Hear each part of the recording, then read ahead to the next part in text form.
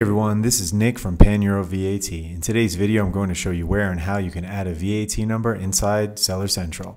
So go ahead and log into your Seller Central account, click on the little gearbox here, scroll down to tax settings. Once you're on the tax settings page, scroll over to add VAT numbers.